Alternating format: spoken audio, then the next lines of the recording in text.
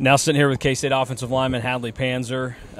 You're sitting here, one of the veterans on the offensive line, which is going to experience a lot of turnover. But I think a lot of people outside of K-State has mistaken the turnover for a lack of experience and talent. How do you feel about your unit right now going into the season? I agree with you. People have been saying that we lack experience or that we're young. You really look at it, like we have a lot of guys that have played a lot of football, and as whether it's, Carver Willis started, how many ever games last year.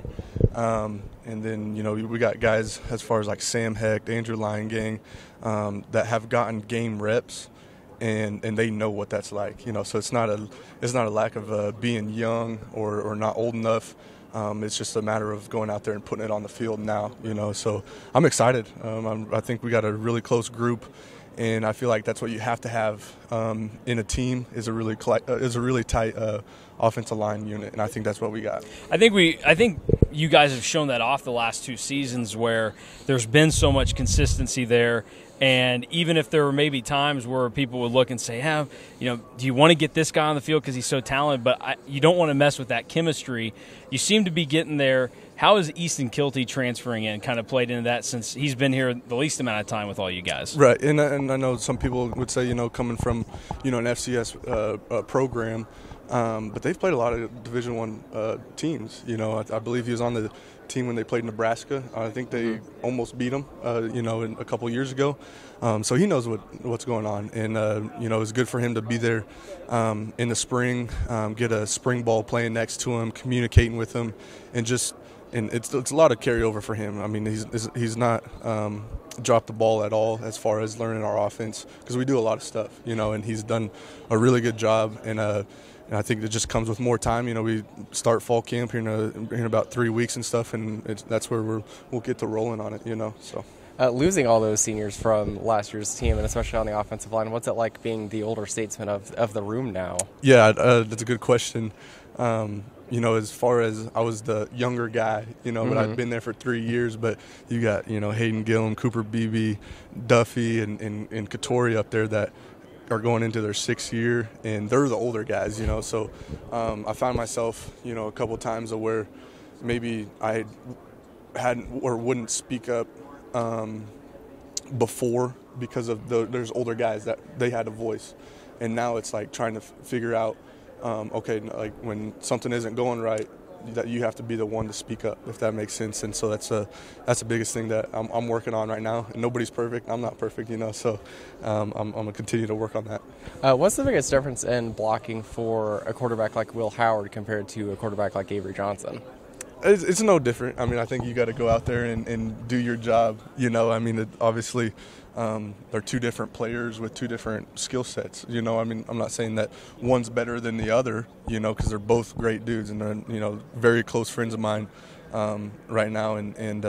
So for me, it's no different. I just go out there and do my job, Thinking about some of the other changes that are going on for you guys right now, Connor Riley, Matt Wells are here now, and with Coach Riley kind of sharing the offensive coordinator role, has that changed in any way for how he interacts with you guys as your offensive line coach? I can see where people would think that, but for us, there's nothing different for us. Has it made it easier for you guys to have the OC be somebody that truly understands you? I see what you're saying there, whereas like, with the offensive line coach being the coordinator, we're like, okay, let's run the ball more. Like just as an offensive line, let's run the ball. But it's not like that. I think we come in there with the same mindset that nothing changes. That whether whoever's was calling the plays, with CK last year, and then we got Coach Riley in the bowl game. It didn't matter to us as an offensive line. We got, like I said, we got to go out there and still do our job. We talked a lot about the experience and, guys that were considered young, like you and some of your other teammates that, 1 year later, not much has changed, but now you're the old guys and everybody's expected. Who are some of the younger guys that are up and coming that you see and go, man, this guy, he's got shades of, maybe somebody like you or some of the other guys that were right there waiting and able to take advantage of opportunities? Right. Like I said, Andrew Lyon, I know he's not a young guy, but, we've been there pretty much. I've been there a semester longer than him, but I'm just saying he's not a young guy, but he's coming along really good, very good player.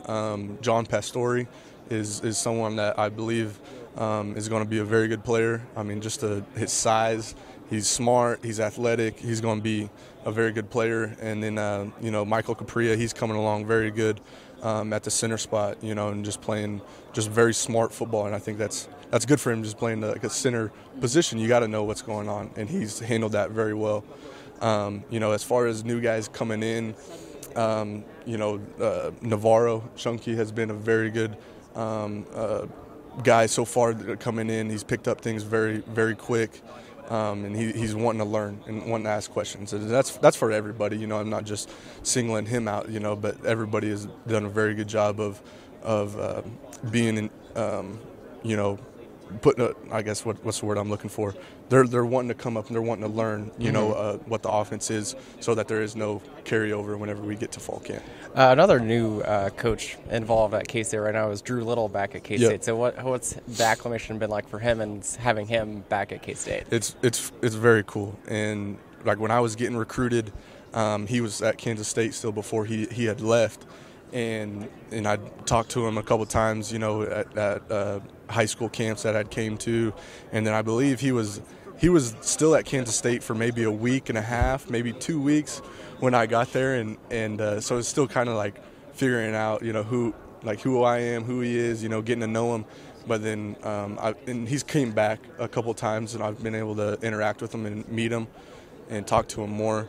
But ever since he's been back, it's helped me so much because he has an offensive line background, you know, and so I can always go up to him and bounce ideas off of him and just talk to it.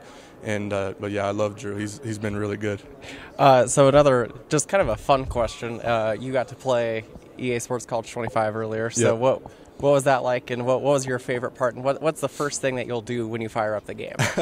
I think the first thing I'll do, I feel like a lot of people will do, is go bump up their ratings. You know, I think that's probably one thing that everybody's going to do. But the game is very realistic, and we played K-State versus K-State, you know, and just how real the stadium was. It was very cool and very.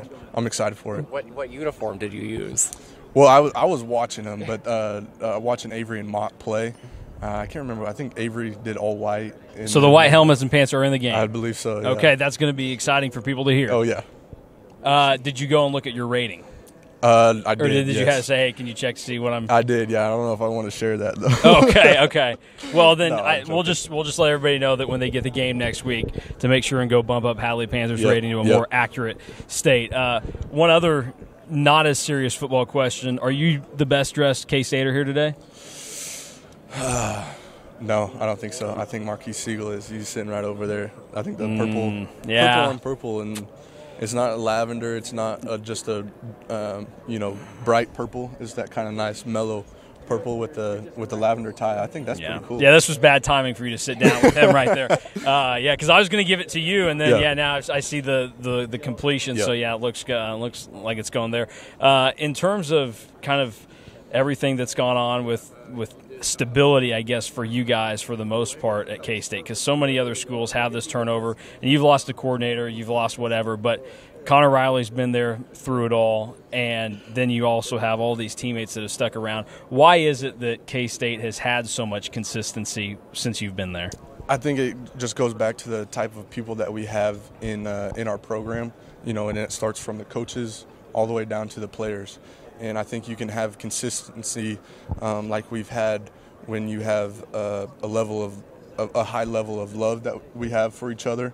And I think that's the biggest thing is, nobody's out there just to get their own. Everybody's there for each other, and we're there as a team, and I think that's the biggest thing. And I think that's what we do differently than most places, and I'll say that with confidence, So Media Days used to be in Arlington. Now it's in Las Vegas. Mm-hmm. And obviously you guys are kind of just in a get-in, get-out type of situation. Yep. Is that disappointed you? Would you have wanted to explore a little bit more, or is this your first time here? This is my first time in Vegas, and I think I'm glad we're not staying. I think for one, it's hot outside. The heat is miserable. We're in here in the cool, but I know whenever we get out of here to leave, it's going to be hot. Yeah.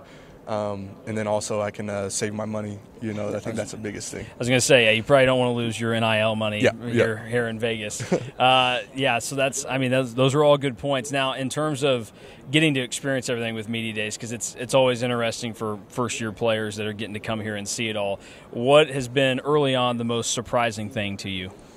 I don't really know anything like just surprising. The stadium is just surprising. The first time being here, I was kind of talking to Avery and stuff that it kind of feels like Dallas' stadium. Obviously not as high, but it has that kind of modern feel to it, and so I think that's been the biggest surprise for me. Yeah, it's very, very nice here. Yeah. So what's one thing in the off season that you've been working on in improving your game?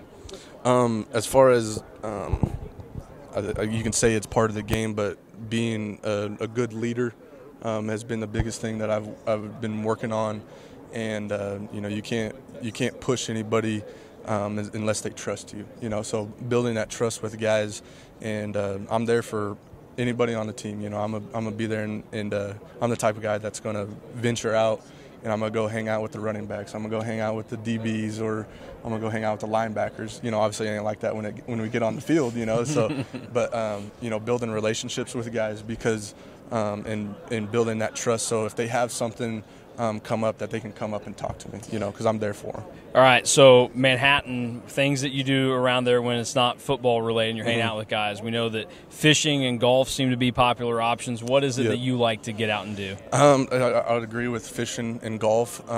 There's that, maybe you guys can tell me, where's that Sinkers at? Do you know what I'm talking about, the putt-putt deal?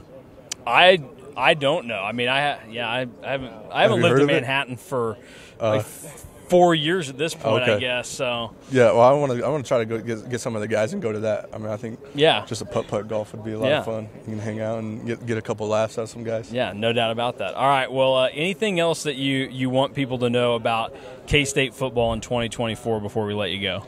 We're going to be a very well-disciplined team. We're going to play together, and we're playing for each other. Like I said, we have a lot of love for each other, and I'm excited for this year. And like I said, everybody starts out 0-0, and anybody can beat anybody. So I'm looking forward to this year. Awesome. Thanks for the time. Yep. Thank you, guys. All right.